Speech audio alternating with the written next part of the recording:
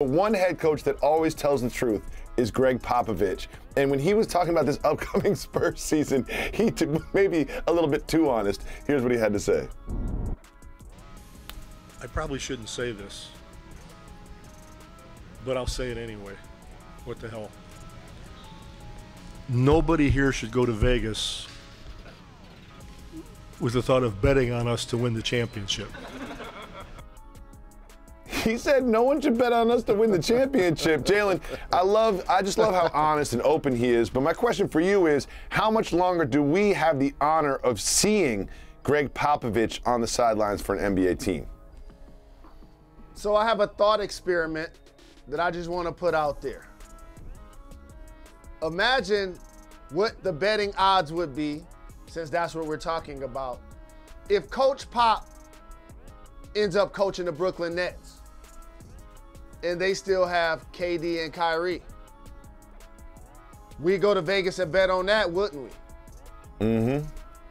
And so I'm just going to put that out there with 3 dots. Because as I watch Gregg Popovich at this point of his career, only 2 things come to mind. Lottery or retirement for the Spurs.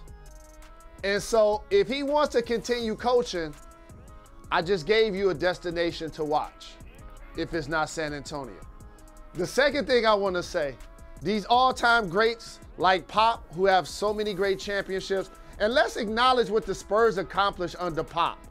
Yep. Tim Duncan, Tony Parker, Manu Ginobili, Kawhi Leonard, Bruce Bowen playing D, shooting threes.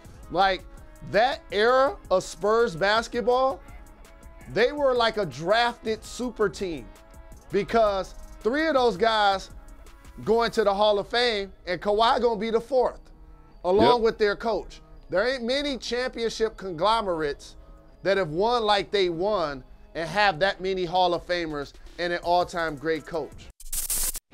Thank you for watching ESPN on YouTube. For live streaming sports and premium content, subscribe to ESPN+.